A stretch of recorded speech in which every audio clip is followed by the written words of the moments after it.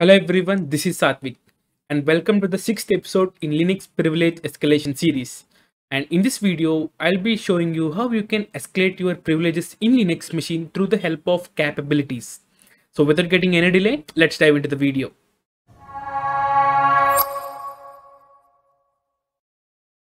Guys, first of all, really thank you for all your support. If you want to connect to me personally, you can check out my Twitter and the LinkedIn. The links are in the description below. And if you want to be part of my community where you can share your doubts or ask questions or anything like that, you can check out my Discord server. The link is in the description below. So guys, in the previous videos we discussed about some various privilege escalation means in Linux machines through the help of kernel exploits, through sudo, through SUID and various stuff. If you haven't watched that, you can check out my playlist. I'll leave the link for that in the description below. You can find that in my channel. So where all these videos are covered. And coming to this part, so this part is related to capabilities. So it is not like an English word, guys. So it is a kind of a Linux feature you can call. Okay, so this is my notes, guys. I think if you are following me from previously, you might have known that. And I'll be leaving every resource that I'm going to use in this video in the description below. You can do check them out from there.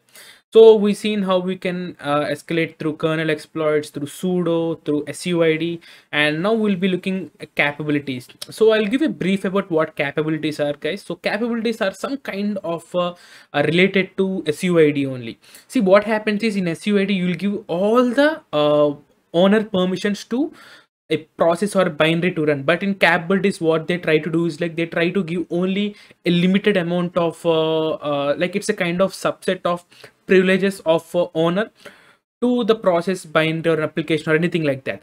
See what the reason why this is used is like if you give SUID, the chance of getting misused is more, but capabilities the chance of getting misused or it's more secure.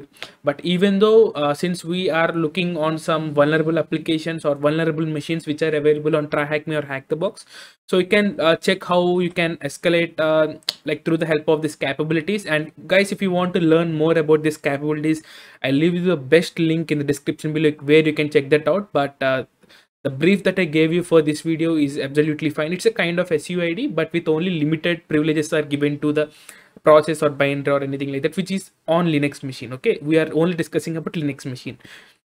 Okay, so in order to look that, so there is a default or user defined default application, sorry, or predefined application called as getcap. So you can run that. So like if you don't know how to do don't know what this tool is all about or what this command is all about, you can always feel free to use this explain shell. So it's like getcap is like to examine the file capabilities, like what are the capabilities of a particular file or a binary or anything like that.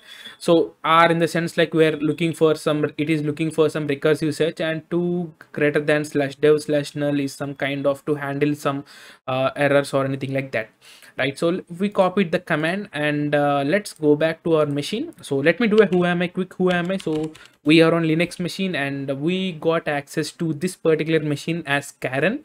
So let's run this tool, run this command or tool. Getcap is a kind of tool. It's predefined in many like almost all the Linux applications, I think so, Linux operating systems. So you need to wait for some time.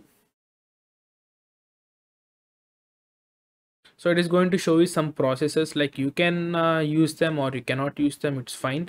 But what happens, like you can see, guys, so this is some kind of capabilities that they are providing. So you can read more about these capabilities from the description below. So we got some few stuff here, guys. So if you can see, so mtr packet is some kind of a user defined application or some predefined application, I'm not sure about that.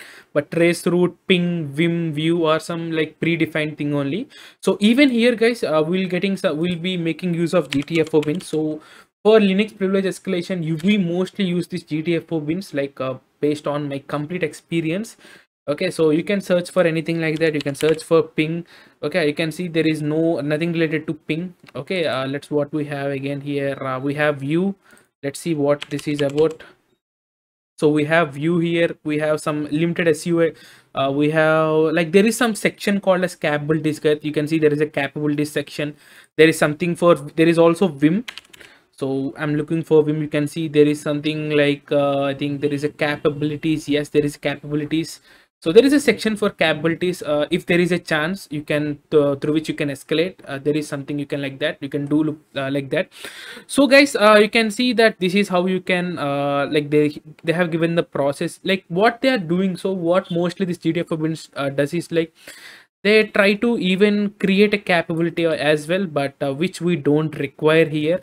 Okay, we don't require that here. So how you can do that is like you can simply copy this command. Okay, so like you can see, if you don't know about it, you can simply go to the explain shell. You can paste that and let's see what it is all about. So we are trying to run a Vim. Okay, like we are trying to compile a script here. Okay, it's a Python based script.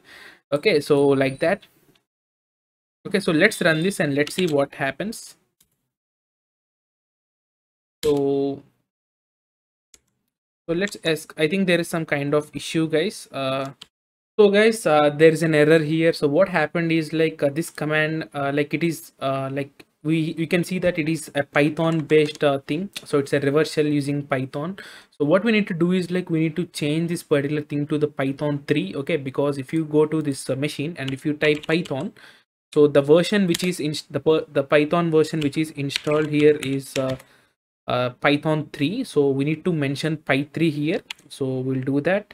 Like we just need to modify this a small bit. Okay, so let's copy this once again. Like you'll get errors, guys. Like you'll definitely get errors, but the sweet or the beauty is when you try to resolve them. So you can simply add Py 3 here. I did some kind of research because even I too ran into an issue. I'm not going to edit this. I'm going to put this in the video itself where you can understand. Uh, Now you can see I just pasted the command, guys, and you can see I got some kind of a shell. So if I do a who am I, you can see I'm root here. So what happened here is like, guys, this particular command is to like it is executing, it is compiling this particular Python reverse shell. If you go and look in some pentest monkey or some website, so this is related to that. You don't need to remember all these things. If you have access to GTFO bins, it is going to remember everything for you. But the issue here is like they haven't specified any Python version here. So it can be Python 2 or Python 3. So I specified Python 3 and I got the shell. So that is how, guys, you can do that. Like there is also some other stuff as well. I think there is some other thing like view, or I think so there is another application where you can where has this capabilities enabled, so you can try to escalate or leverage privileges through that. So that is going to be a kind of assignment for you if you want to put this in a practical way. So that is it, guys, for today's video and this video regarding capability. So I'll leave the link for all the resources and everything that I used in this video. You can do check them out from there. And also if you got confused, so this is the room.